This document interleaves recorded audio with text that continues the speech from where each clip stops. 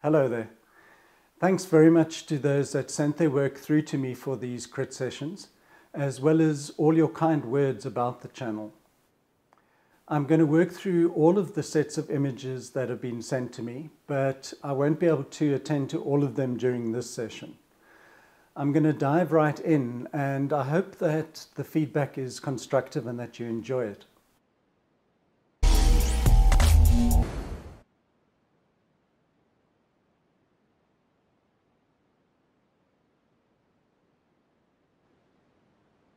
Let's have a look at your first image, Didier. It's got a fantastic cinematic feel. It's very moody and it's got atmosphere. I think you've used some post-production process in order to enhance that feeling. There's a very nice triangle if you look at the heads. It's brings you right to the center of the image and holds you there. And so the three figures form the photograph, and the rest of the information supports the central theme. In this second image, Didier, this is really great. The woman is the subject matter. She's the central focus of the eye, and you've captured her in a kind of almost still freeze frame moment. And the rest of these characters, as well as all of the other information in the photograph, are supportive of your actual subject. Now, I'll talk about commitment to a particular look, feel, and subject later on. But if you look towards the left, there's a feeling that you can drift off out of the frame. So instead of being captured by the actual subject matter, your eye is drifting off through into this sort of shadowy dark side on the left. I'll show you here with this crop. So I'm not saying that this is how you should approach photography, that you crop afterwards, but I'm emphasizing that you actually have to be committed to what you're looking at. And so before you take the photograph, you should be able to visualize how you want that image to look in order to emphasize what you want to show. So you see I've cropped off on the left, and the figure of the woman now is on the third line. It's far stronger the way she's capturing your eye. Your eye doesn't drift off to the left anymore. This inner frame is kind of what you are putting all your emphasis on. But I like these little red figures that pop up all over the place. And there's a kind of nice symmetry around the central figure. These guys that are actually sitting there, they're not all that interesting, but they provide support information for the woman who is the central focus. Now, Didier, in this third image, if you look where your subject is, your primary subject, the woman in the background isn't all that interesting, whereas the woman in the foreground is the real subject matter. Her sitting on this little moped, and the way she looks, I like her red shirt. But what happens is your eye peels off around the corner of that building on the left. So if I crop it like this, you then shift the focus back to the woman. The background information is supporting this theme. You're seeing a pattern now come through. Basically, you are taking these photographs that are interesting because of the lighting and the colors, very nice reds. And I like the way you're layering. In all of these images, you're getting very nice foreground information with secondary information and sometimes tertiary information in the background. And all of that adds tension and adds interest to the photograph. But where I think you're not committing to a particular subject is that you're not saying, okay, why am I photographing this? What is my actual subject and why am I focusing on that subject? Perhaps it's the red light district and the women are the central focus. I don't want to create your own reason for doing this project, but you really have to narrow down what you're looking for. Otherwise, you just land up being tempted by color and shapes without really saying all that much. You've got a lot of things right. You just actually have to go that extra step and commit to a subject, and then that will, in turn, focus your attention more clearly. Okay, Didier, so you can see I'm increasing the tension here because I'm going with the best first, and you know you're going to get some harsh stuff later. Okay, so in this photograph, what do you see? The two women are the central points of interest, but unfortunately, one's eye drifts off to the left of the frame because there's not enough blocking your eye on that side. So what you want to do is bring the attention back to what is interesting in this photograph. This woman looking at the viewer, and this other one on the right doing her makeup or looking at a cell phone. Then if you look at the red chair, that's actually a subconscious anchoring point. And you can make a very nice triangle between the woman in the back, the chair, and the girl on the right. And there's another triangle of red which accentuates this. The image is very nicely split into thirds, and also it fits nicely on the intersecting thirds lines. In this image, the colors are fantastic and they immediately draw your eye into the photograph. There's very nice repetition of the red chairs and lots of reds to kind of balance the photograph. The red chairs also provide a very nice pattern that draws your eye in from both sides towards the central figure in the background. Now you also have other lines pointing towards the center. And so the main point of interest is that woman in the background, lit by the fridge light. The guy on the side is interesting, but he's not the central figure. He's looking out to the right side of the frame, and so he's disqualified really as the central focus. There's very nice vertical lines breaking the image up into sections, which add a kind of rhythm to the image. But this is the center of the frame, and particularly the woman and the fridge light. I think this is a good example to bring home what I'm trying to say about this essay. The central part here, this figure partially obscured by the plastic, that's the central information. It's interesting the way the light is kind of scuffed on the central plastic and the figure is looking directly at you. You can see that what happens in this particular framing is that one's eye drifts to this chap on the right and he's not all that interesting. And you've got this yellow sign behind him, but it's not enough to make a photograph. You're not that interested in him because he's not doing anything interesting, he's just waiting in line. Whereas that guy behind the plastic is your main point of interest. In this closer crop, you've got very clear sections to the photograph which let your eye rest and move to the center of the frame. The guy on the right isn't that interesting, but he provides a single figure. And then you can return to this guy in the center and try see what he's doing and just try to get more information. You've got very nice vertical lines as well, which provide rhythm again. And with the rhythm of the verticals, you're able to then focus on the rhythm of the three main points of interest within the frame. The reds are nicely repeated.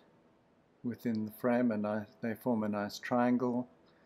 And then there's other colors which provide real interest.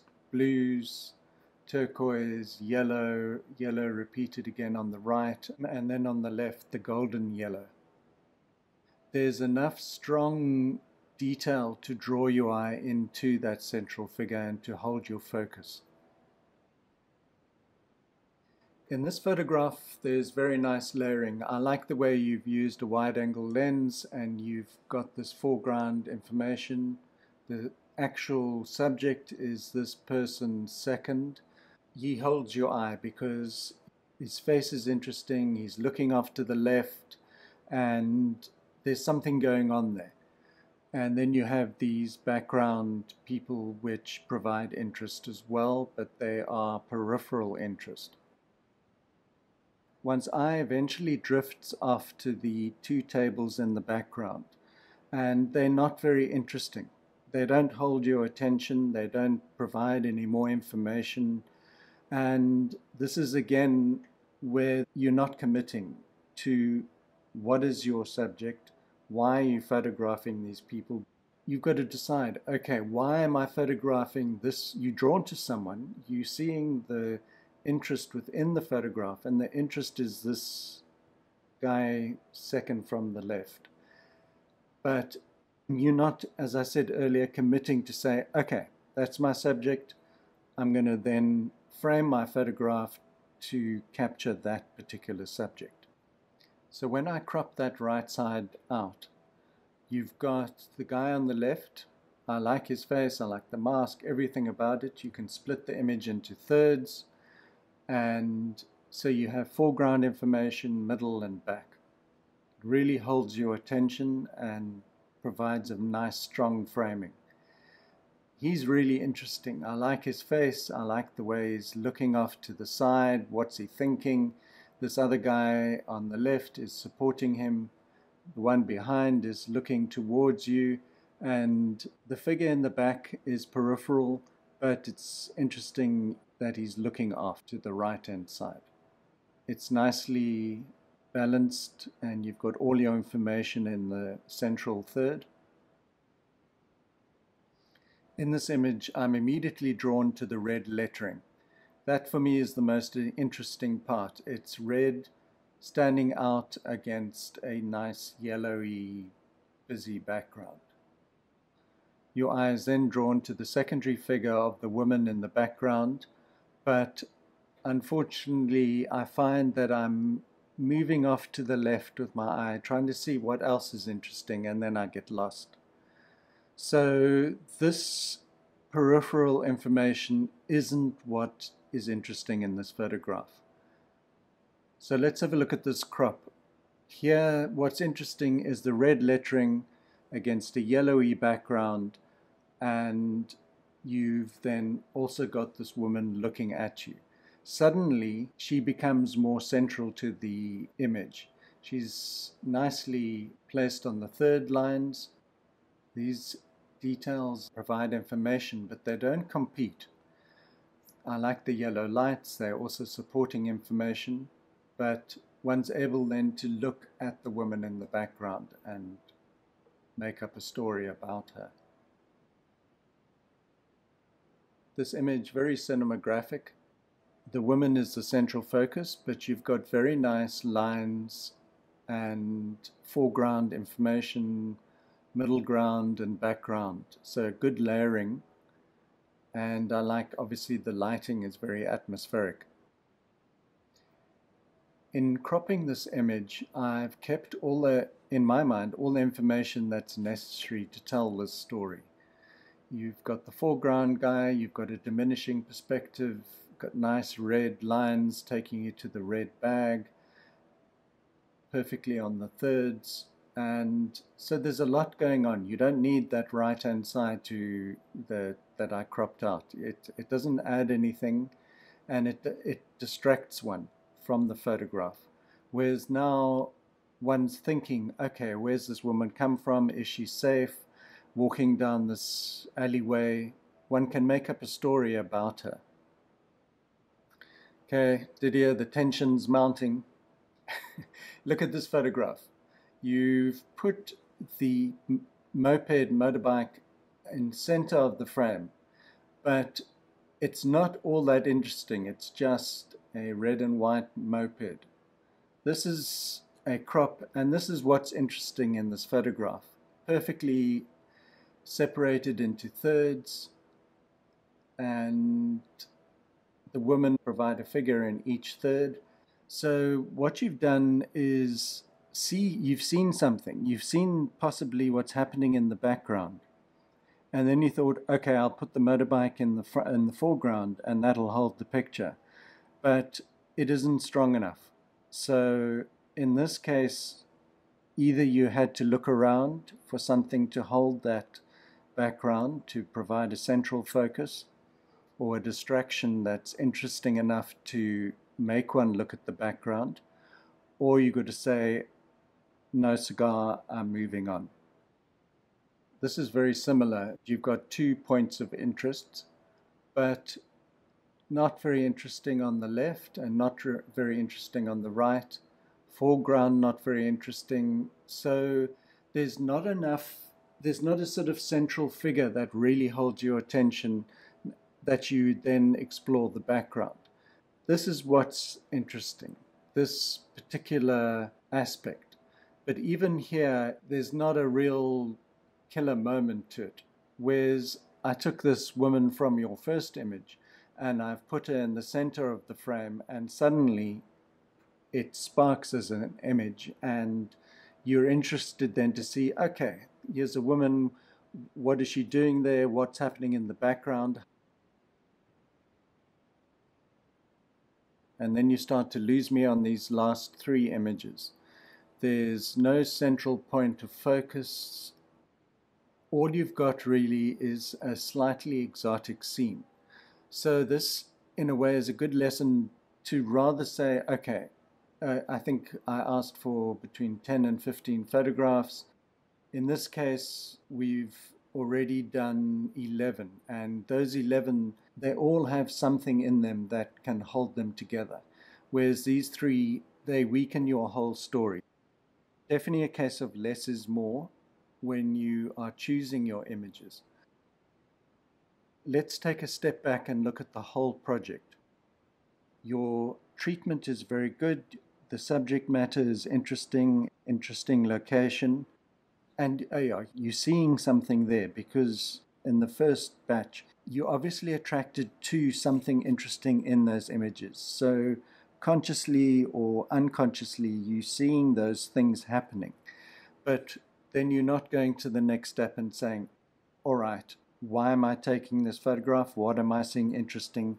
And interrogating those thoughts, feelings, or emotions, whatever's going on inside of you, and then taking it to the next step and saying, okay, how do I translate what I'm seeing into a photograph, and therefore communicating what I'm feeling or seeing?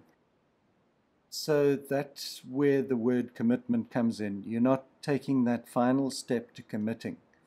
But there's a lot of information here, and a lot that kind of sparks one's interest as a viewer.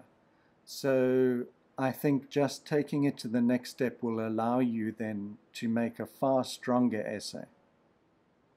Good, Didier. Thanks very much for sending it to me. Good luck with the project in the future. Thanks very much for watching, and please feel free to give me your feedback in the comment section so that I can improve this interaction so it's the most beneficial it can be. Okay, take care and see you next time. Cheers.